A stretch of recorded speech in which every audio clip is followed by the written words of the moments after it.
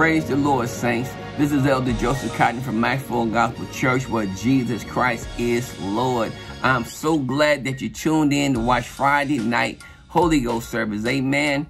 Shout outs to Acts Full Gospel family. Amen. We've been having an awesome time in the Word of God. Amen. Every Sunday at 8 o'clock and also at 11:30 a.m. Come on out and worship with us. Everything is safe. Everything is good. We'll love to see your face in the building. Amen. But I believe I have a word tonight for the Holy Ghost service. Amen. As we prepare to go into a new year, I believe the key to success for the new year is prayer.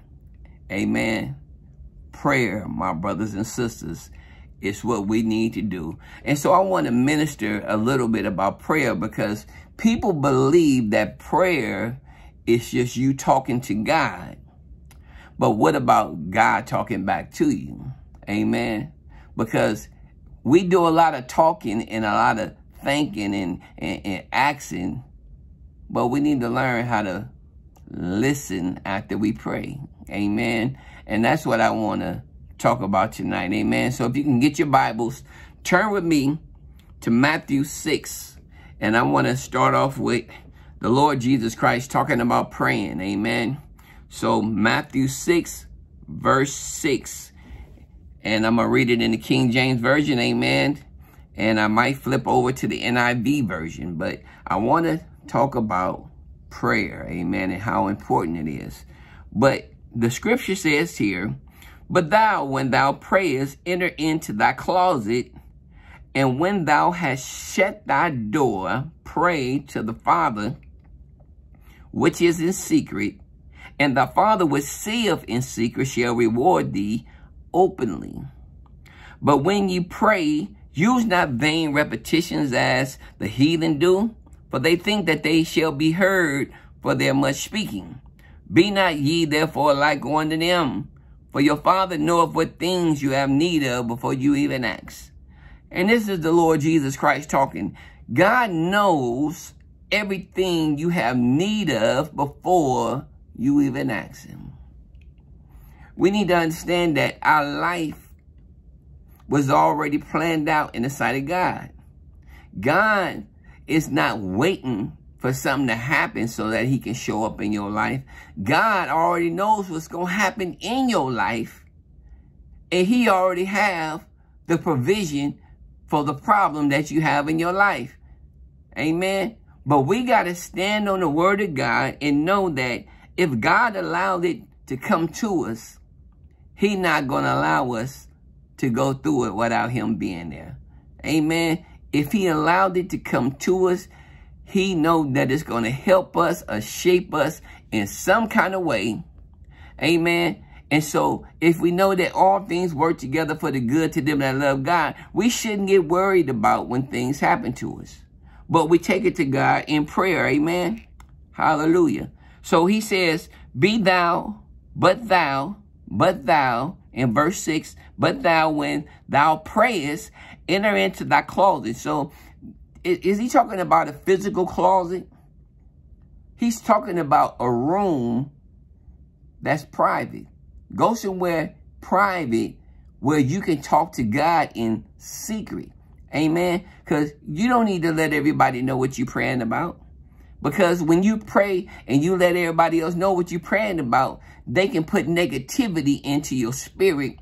And instead of you having faith, you start operating with unbelief. Because you got a whole bunch of unbelievers speaking the word into your spirit. And even though you believe in God for something, but enough negativity can make any person doubt. Because there's a time frame between asking and receiving. He says, so go in secret. Go into your secret place. Go into the bathroom. Go into a closet if you can fit up in there. Or go into another room where nobody else is at, where you can spend some alone time, some private time with God the Father and talk to him about what's going on in your life, even though he already knows. But he wants a relationship with you. And so in the Bible, he tells us to ask and you shall receive. Amen. So it's still important for us to ask, even though we know God knows what we have need of, but he still wants you to ask. So when he blesses you with what he's giving you, you know you didn't get it from nobody else but God.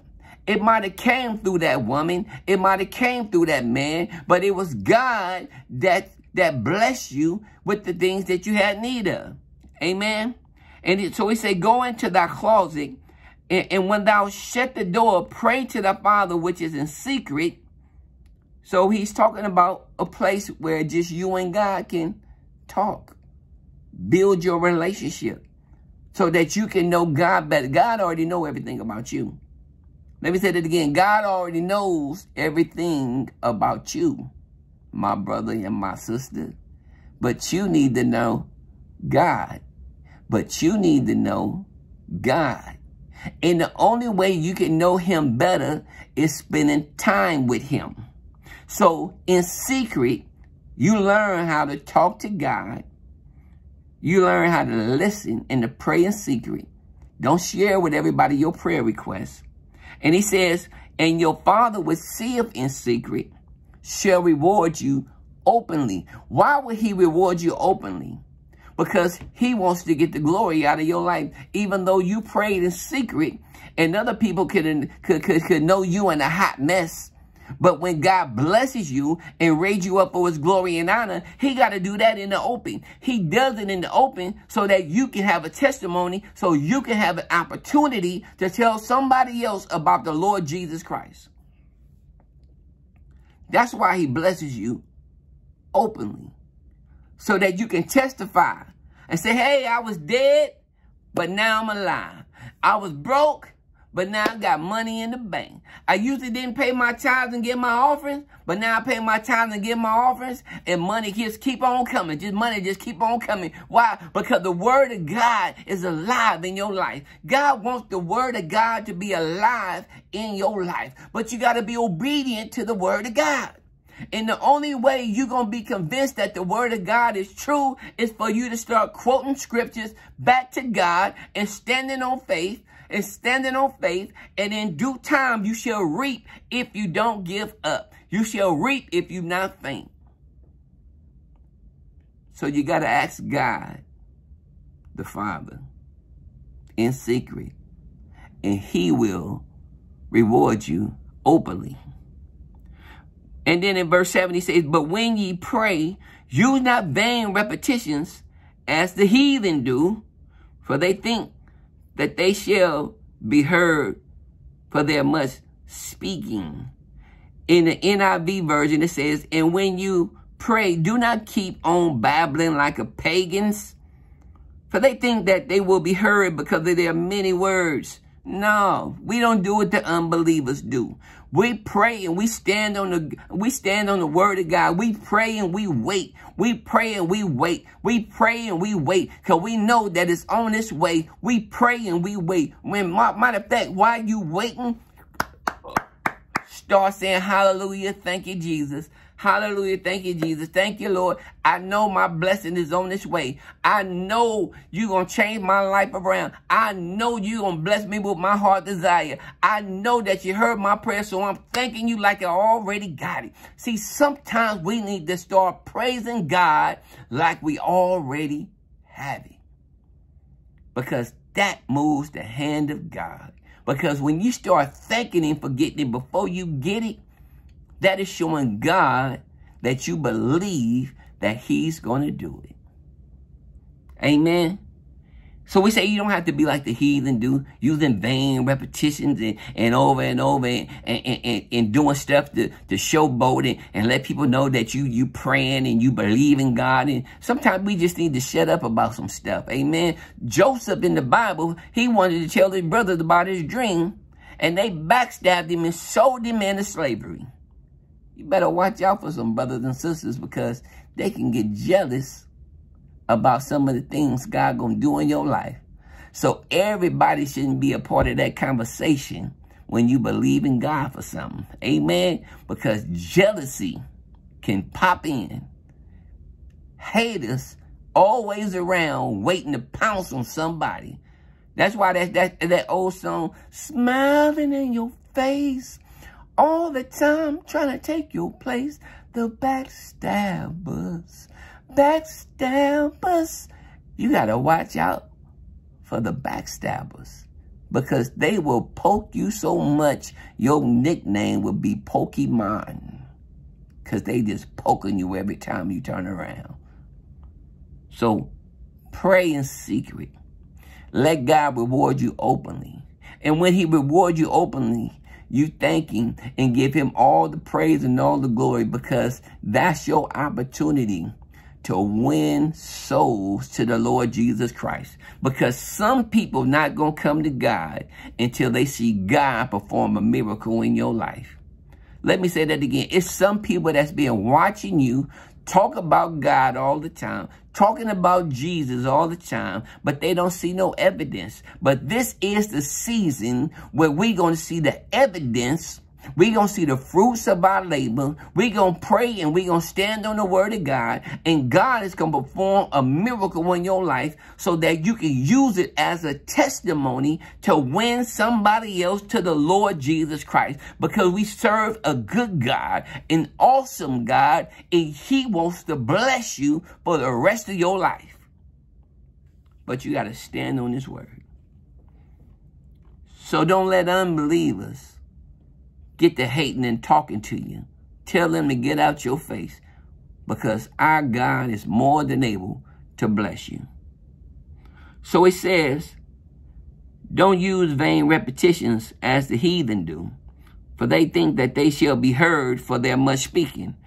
And in verse 8 he said, but be not ye therefore like unto them, for your Father knoweth what things you have need of, because your Father knoweth what things you have need of before you even ask him. God already knows everything going on in your life. He know what time you gonna wake up. He know the secret stuff that you do. He know the good. He know the bad. He know the sideways stuff. Whatever way you look at it, God knows about it. But guess what? He still love you. And he died for you. When we was lost in sin, high out our mind, drank out, smoked out, cracked out, snorted out, pill popping out, and whatever else done struck you out, I'm telling you, God still love you despite of all of that. He the only one that can resurrect your life. He the only one can put your life back in place. He's the only one that specializes in the resurrection. See, the gospel is the good news. It's the death, the burial, and the resurrection. It's good news that when we die, we're going to live again over in glory. But God want to resurrect your life while you're here on earth. He can change your whole life around if you start building up a relationship with him, start talking to him, praying to him, and eliminate the haters that's going to speak negativity in your life. Get rid of them haters. Stop hanging out with them people. Them people don't like you anyway. You know they don't like you, but you still trying to be accepted to them. They not going to like you because you are light in the midst of darkness. That's why they talk about you, because you got a little light on you. This little light of mine, I'm going to let it shine.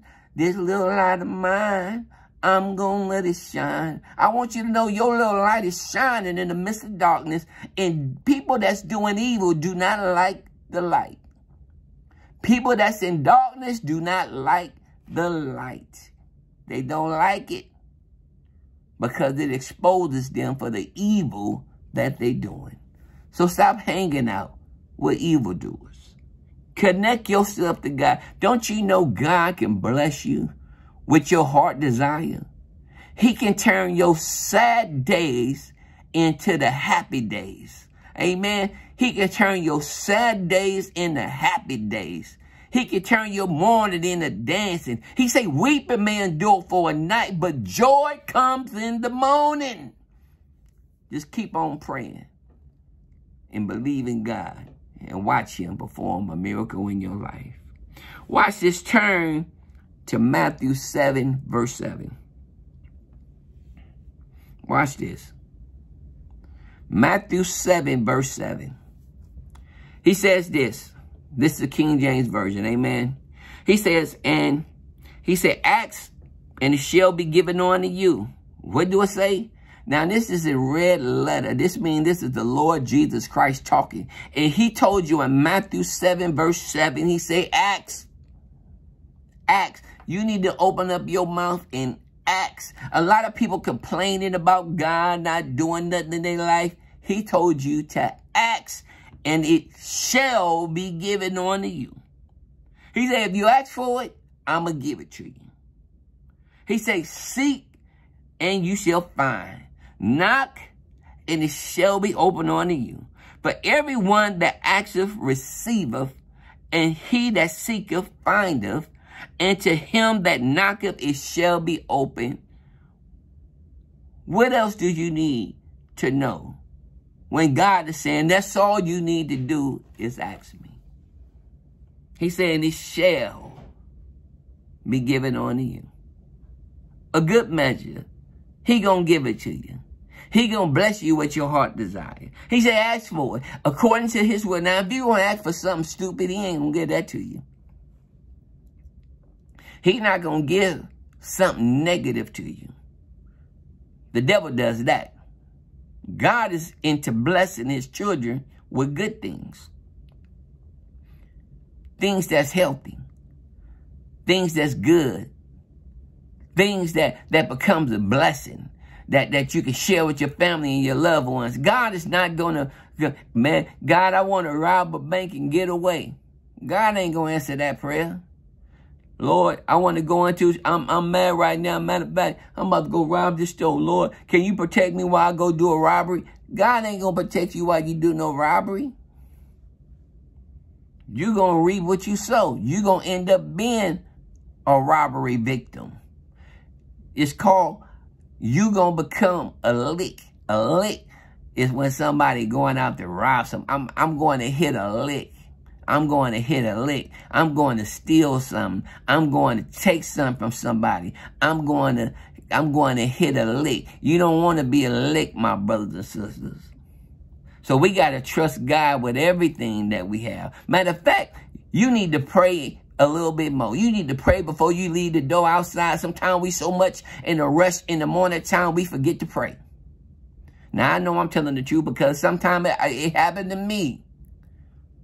Here I am, filled with the Holy Ghost. Sometimes things get rushing and get depressing, and before you know it, it done slipped my mind, and I done forgot to pray. So now I'm in the car repenting on my way to do something for God, and I don't even feel right. So I got to pray and pray in the car while I'm driving, pray and watch and drive and pray and pray and pray because I forgot to pray when I was at home before I left outside.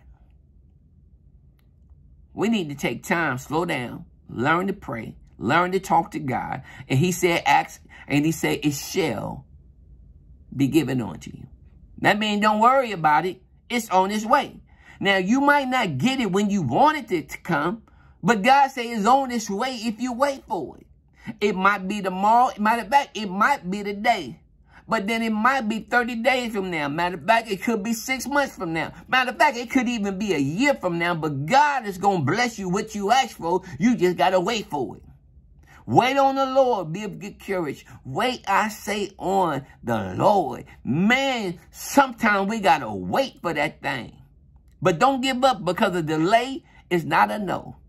A delay is not a no. That means you just got to wait for it.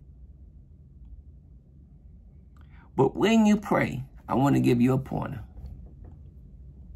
When you pray, my brothers and sisters, see, we so used to doing all the talking when we pray that we forget to listen. So I have learned after I pray, because if you tell the truth, you run out of words. And before you know it, you saying the same thing you already said. That's why I say don't use vain repetitions. Pray and then learn how to meditate. Meditating, being quiet in that secret place whether in your closet, whether in a bedroom that's empty, whether it's in your living room on the floor, wherever you can spend quality time with God. He said, after you pray, listen. How do you listen? You block out everything that's going on. And you put your mind on the Lord. Just put your mind on the Lord. Think of the Lord Jesus. Elevate your thinking to the Lord Jesus. Put your mind on God. See yourself doing what you asking for. See yourself receiving the blessings. But let there be silence so that you can have ears to hear what the Spirit of the Lord is saying. So meditation is a key to what I do, because I know how to talk and try to pray a lot, but I find myself repeating some stuff I already said. And that's when you should start praying over in the Holy Ghost. But after all of that, you need to be quiet to hear what the Lord is saying about what you asked for. So what is praying? Praying is talking to God, communicating with God. And the more you communicate with God, the closer you will get with God. Then the more you will be able to hear his voice when he talks to you. Because he say, my sheep know my voice, and another they will not follow. God want to lead you and guide you. God want to bless you with that wife. He want to bless you with that husband. But we have people that's trying to pick their wife. They trying to pick their husband, but they not asking God about it. Is this my wife, God? Is this my husband, God? No, we want to pick the big booty and the smile and then ask God to bless it. And you need to remember BBD. Big booty and a smile. This girl is poison. Poison. You can end up hooking up with somebody that's poison and you asking God to bless it. When God is not into making mistakes, but he ain't going to go against your will. But what you should be doing when you praying and asking God, you need to be specific. And matter of fact, because God want to be involved in every aspect of your life. Every aspect. He want to be a part of every decision you make. He want you to ask him, who is my husband? Who is my wife? And let God reveal it to you. God, I got too many women around me. Lord, show me which one is my wife. You know what I like. You know what I need because you created me. But I need to know who is my wife.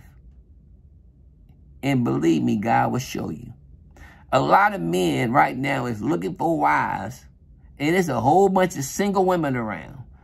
But I believe they can't identify their wife because it's like they went into an ice cream parlor, 31 flavors. What flavor you like? And that's how they look at the women, like 31 flavors. They look at that, oh, I like her over there. Oh, I like her too. Oh, I like that butter pecan. Oh, I like that vanilla girl. Oh, I like that dark chocolate girl. Oh, I like that. Oh, I like that brown girl. Oh, I like 31 flavors, and you can't even make up your mind. Choose one. Choose one. You can't have two. Choose one. But you should include God in that decision.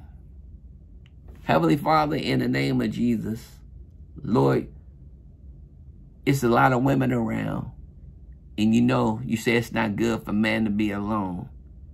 Can you tell me who is my wife, Lord Jesus, so that I can make the right decision? And I know if I pick the woman you tell me to pick, I know my life is going to be blessed. Don't you know God will answer your prayer? Because the Bible did say it's not good for man to be alone. Even the women, it's not good for you to be alone. That's how some little fast joker come running up in your face, smiling and say a couple little honeydews this and honeydew that and make you some promises. And before you know it, they done snatch your heart out your body and your heart all broken up and you're crying. we ain't crying no more. We going to make the right decision. Amen. We going to ask God to help us pick our mate because he wants you happy. Your daddy, God the Father, wants to see his children happy. But first off, we got to get out of sin because God hates sin. He loves the sinner, but he hates what you do. But thank God, he sent Jesus to die for all your sins. But you cannot play God like his side piece. Jesus is the main meal. He's the whole meal. He's not no appetizer. God is first in everything that we do. God is first in everything we do. And I was talking to a brother earlier. Some people connect God and the church together. Keeping God first in your life, he's talking about you having a personal relationship with Jesus. You spending time with him praying in your closet in a secret place. Serving in ministry comes after your family. Let me say it again. Serving in ministry comes after your husband or your wife. Amen. Keeping God first is you making sure you stay in communication with God concerning everything in your life because he want to be a part of every decision. But some people pray and ask God for a blessing, and then all of a sudden they say they get the blessing and they say, hold on, God, I got this one right here. I'm going to make up my mind in this area right here, but I know you're going to bless me. I know you're going to bless me. No, no, no, no. Ask God what you should do in that situation. And when he tell you what to do, then he will bless it. Amen. Because he the one told you what to do. But you trying to put a blessing on something that you decided to do. God don't make no mistakes. If you ask him, he will lead and guide you and direct your path. Because he said a good man, and that goes for woman too, a good man's steps are ordered by the Lord. So it says, Matthew 7 verse 7, ask and it shall be given unto you. Seek and you shall find. Knock and it shall be opened unto you. For everyone that asketh receiveth, and he that seeketh findeth, and to him that knocketh it shall be opened unto you. Or what man is there of you whom his son asks bread? Will he give him a stone? Or if he asks a fish, will he give him a serpent? If then, being evil, know how to give good gifts unto your children, how much more shall your Father which is in heaven give good things to them that ask him? God is waiting to give you a good thing. But you ain't talking to him enough. God been waiting on you this whole time. He got the blessings already by him. He got your money. He got your health. He got everything you need. It's all a part of the package deal. Don't you know when you get saved, it's a package deal. Everything your heart desire comes along with Jesus. Peace comes with Jesus. Love comes with Jesus. Temperance comes with Jesus. Money comes with Jesus. Money comes with Jesus. He take care of all your building and to bless you to be debt free. God wants to take care of his children. But he don't force himself on none of them. My brothers and sisters, we need to pray more. If we really want to see change in our community, we really want to see our family blessed, we have to pray more. And I'm not just talking to you, I'm talking to myself too.